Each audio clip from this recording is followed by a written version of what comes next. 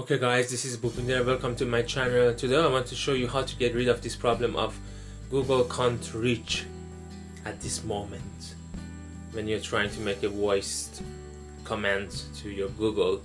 I will show you what I mean in a second. So let's put it here. So this is a phone. Okay Google,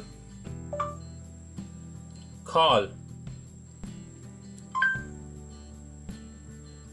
Who do you want to call? Anthony. Anthony, what's wrong? So you can see at the bottom here, it says can't reach Google at the moment. So how to fix this problem? What you got to do is to go to your settings, which is somewhere in this top here, the gear icon. You touch that, then you go to apps, and then you go to let it load. Go to Google G. So you go to Google and then you touch these three dots in the corner up here, and you have no other choice than to uninstall all updates.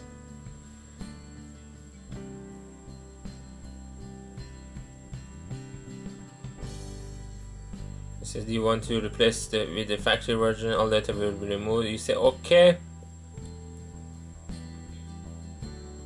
Uninstall is finished. Every setting is now removed, so everything is kind of wiped out from your screen, so you have to be aware of that.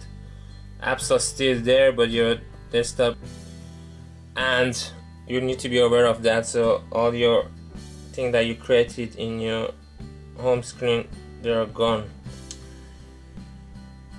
Now let's try Google again. Okay Google, call.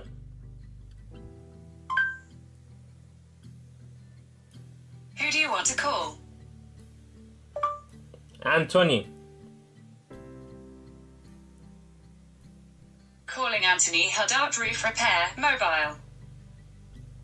As you can see now it works. So this is, if you tried my previous method and it didn't work, and you should follow then this method, and as you saw it worked.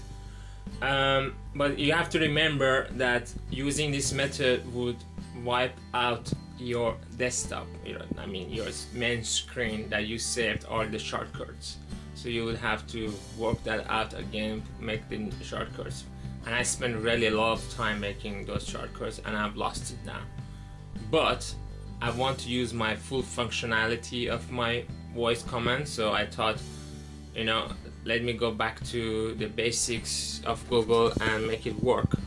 But the Google might start to update the software again, the app again, and the problem might come back again. So what you got to do is as follows. Now the next step is to go to your Play Store, Google Play Store, and then search for Google app. As you can see here, I searched it already. Then click on that. The Google app opens.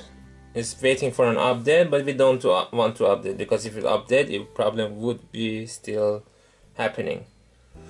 What you got to do is to click on the dots, three dots, and you can see auto update there is ticked. Just untick that.